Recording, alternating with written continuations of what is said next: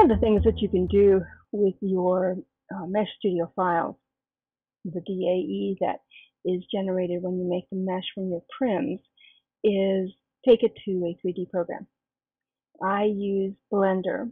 That is my 3D program of choice, in particular for Second Life.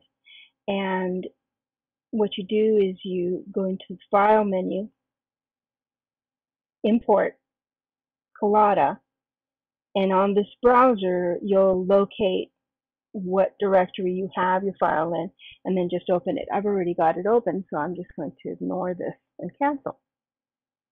So here I've got the lectern. I've shown it to you in my blog.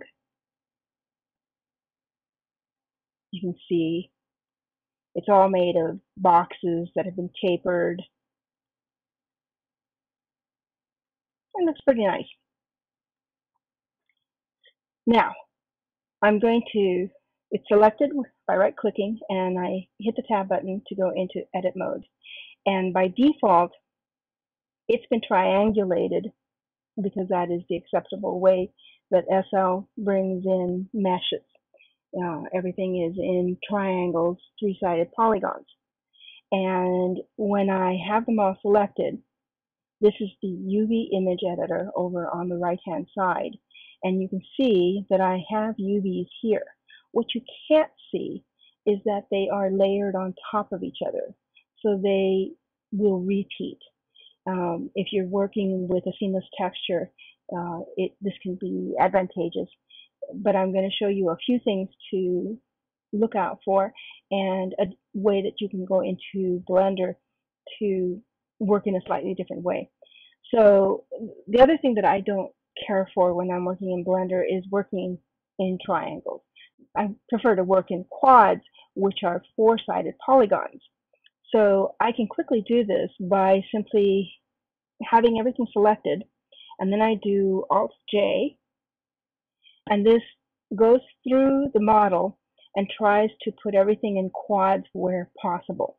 Now, you'll find, even when you do this, that you may have some stray triangles here and there, and you can attempt to fix those, or if they're out of the way and you're not going to be subdividing and doing other things, it may not present a problem. So for the better part, because these were all composed of boxes, it probably went through pretty well, okay? And we've probably got quads everywhere. So now what I'm going to do is I've got a texture that I have added. So I've already duplicated this and put it on another layer and added a texture to it. Now the way that you assign a texture in Blender is you go into edit on the model, select all the vertices, and then go into your image editor, your UV image editor, and under the image menu here, you can assign a new texture, giving it its width and its height. You can use a UV test grid, which helps you see where there's stretching.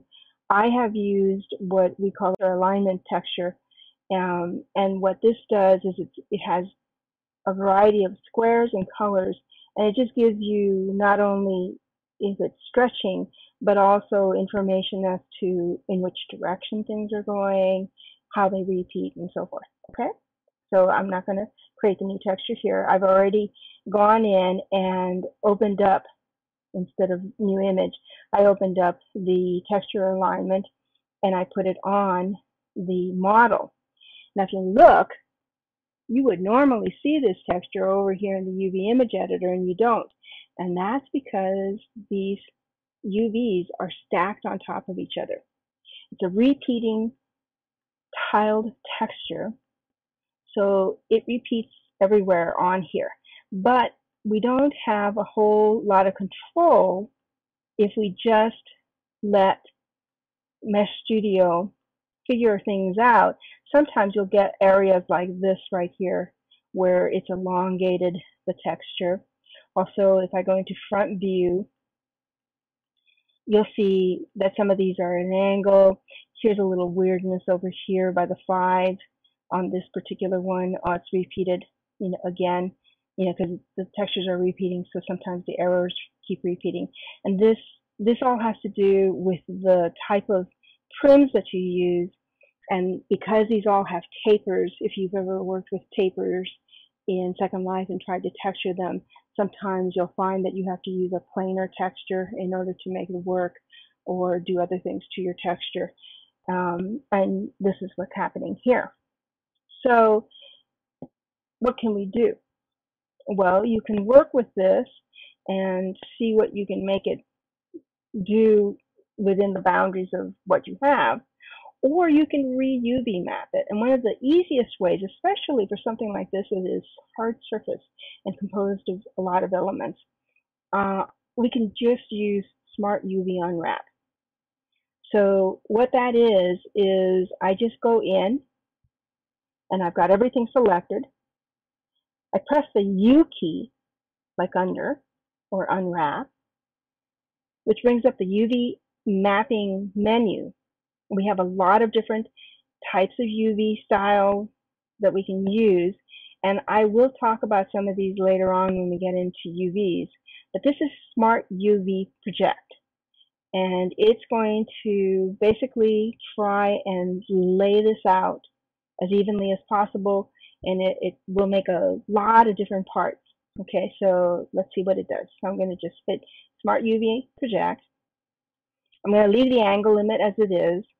I'm going to give it just a little bit of island margin. Now I'll talk about that in a moment. I'm going to do a 0.06. And I say OK. And now what we've got are all these pieces over here. So I'm going to just, you can see that it's still on there, but I'm just going to, so that you can see it under the UVs, open up this image again.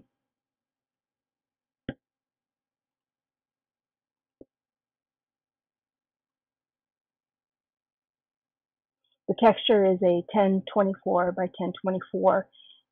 Computer works best with powers of 2. And so that means 512 by 512, 1024 by 1024. You can go larger, but SL is going to sample it down. So you might as well go ahead and work large if you want, but make sure that you upload at the sizes that it'll accept, which are 512 by 512, 1024 by 1024. That's the way it works, and that's the best thing to do. So now we've got this, and you can see that because the pieces are now completely on the 1024 by 1024, the numbers are larger. If I were to take these UVs and scale them up, you'd see on the model, the numbers are getting smaller. And the numbers are still everywhere, even though the UVs are outside of the image area, because it's a tiling texture. If it wasn't a tiling texture, you'd run into some problems. But I'm going to go ahead and Control Z to get them back into the live UV area. So now that you have this, notice that the numbers are straighter. You don't have that. Remember when we were looking at it straight on, the numbers were diagonal. These are a lot more even, and you can go through. If I take this, for instance, we'll take one of the pieces here at the base, and I'm going to go into face mode. And if I right click on a face, you won't see it very readily because it's pretty light and it's pretty small on the map. But this is all one box that was tapered. So I'm going to go ahead and select all 4 sides. And there it is right here on the map. So if I pull out, you can see that's the amount of area that it takes up. And if you wanted to create some patterning on this particular area, you can see that that's where you're going to texture. So that's one way of working with your DAE files, which is what we call the DAE files for short, Collada DAE files. And you can take it into Blender and do this. if you want to have some more control over your textures, and that hopefully will give you a little bit more information on what you might do. I will have links on the basics of Blender. I'm available in the Sweet Meshes group.